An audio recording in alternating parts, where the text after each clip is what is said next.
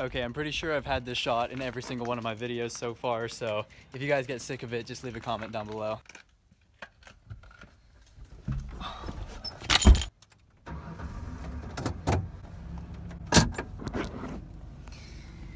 Alright, what's going on, guys? Welcome back to the channel. Today is Thursday, and it's actually technically a race week, but I've kind of discovered that every weekend is basically going to be a race weekend going forward. So if I do a race week for every single race weekend, my whole channel is just going to be called Race Week and then Race Day. So I'm just going to call the videos like random stuff, whatever they are. Today we're going to go ride a mountain bike trail. It's in my backyard basically, so about 10 minutes away, a little drive. I don't really feel like riding on the road to get to the trail today, also because it gets dark so quick. But quick little mountain bike shred, nothing too major. Should be pretty sweet.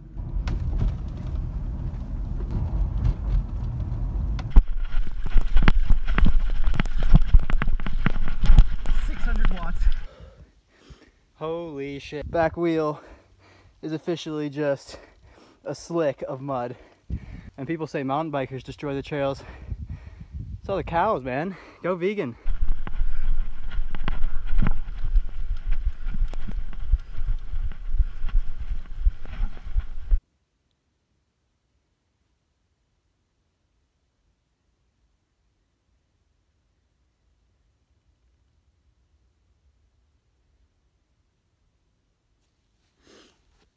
Alright guys, we just got to the top of the single track climb.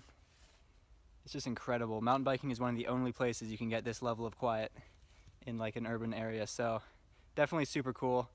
The whole trail has just been lined with this really juicy poison oak, which is like if you touch that, you're gonna get a rash no matter what.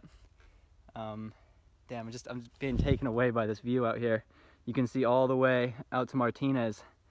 That's really awesome. About to drop into the single track right now.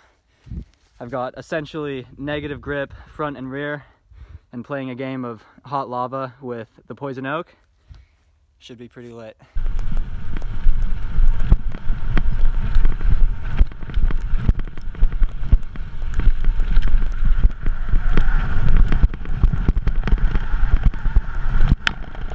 Don't really know where I am right now. There's Mount Diablo in the background. See some videos up there in the future. The bike is crying to me. It is just covered in mud. There's basically no grip anymore. I'm sliding all over the place. There's poison oak everywhere on all the single track. But yeah, I'm just chilling with my boys Donald and Arby. They're out here munching, carbon up. But yeah, it's just like, what is going on down here? But you know what? We're out here having a good time, so I'm gonna figure out where I am. I'm probably gonna have to go up some more, but at least it is gorgeous out here. I'll see you in a sec. Don't be giving me that look.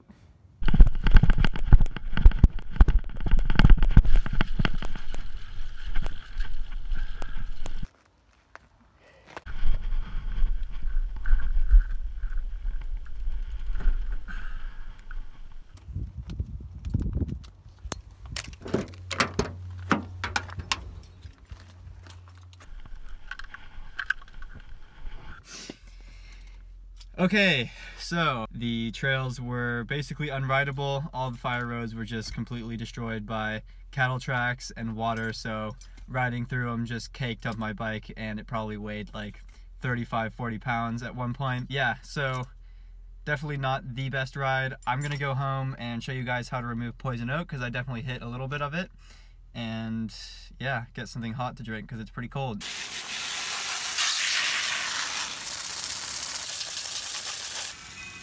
I'm pretty sure that all this grass, all these weeds that grow in my garden are from washing my bikes right here, because they don't grow anywhere else in my neighborhood. Oh. All right, nips. Are the nips good? There's no nip slippage? Okay. Okay guys, so we're back in the garage now. The bike is cleaned off. It was just crazy the amount of mud that was out there today. It got to a certain point at the end of the ride where the back wheel wouldn't spin through the frame because there was just so much mud stuck on either side. It would just like spin and get stuck.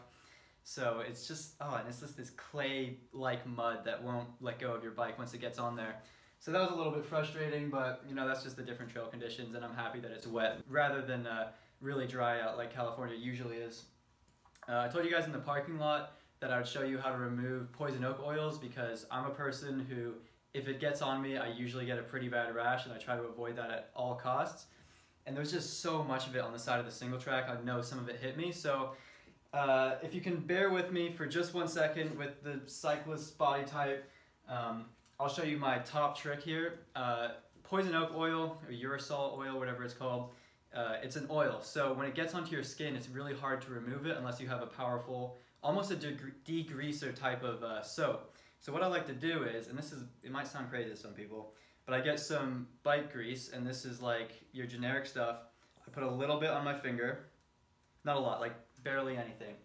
And I'll go to the affected area, so I know some of it probably hit me right here. I was wearing a mid-sleeve type of mountain bike shirt, so I'll just put a little bit on my arm. And then with some Simple Green, this is their hand cleaner, but basically any degreaser, like a dish soap, will work really well. It's got some scrubbing type of sand like bits in it. And then you're just focusing on removing that grease. And you know that once you remove that grease that you put on your arm, any oil like urusol oil, poison oak oil that will be next to that grease will be removed along with it. So I like to really use a lot of friction. Friction is what removes the oil, not water or soapy water, whatever. It's the friction that actually removes it, so you get it really good on your arm. And you don't even need water to remove poison oak, so don't bother with taking a long shower or anything. It's just important that you get rid of it as quickly as possible. Take a clean wash rag and then just scrub. It's the friction that's the most important thing when you're removing the poison oak oil.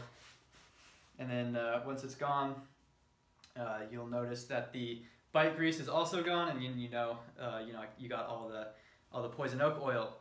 Well, anyways, guys, thank you so much for watching this video. I hope you enjoyed it. If you like this and you want to see more related to cycling, fitness, and nutrition, remember, hit that subscribe box down below. And if you enjoyed this video, leave me a thumbs up. Anyways, guys, thank you so much for watching. I'll see you in the next one. Peace out.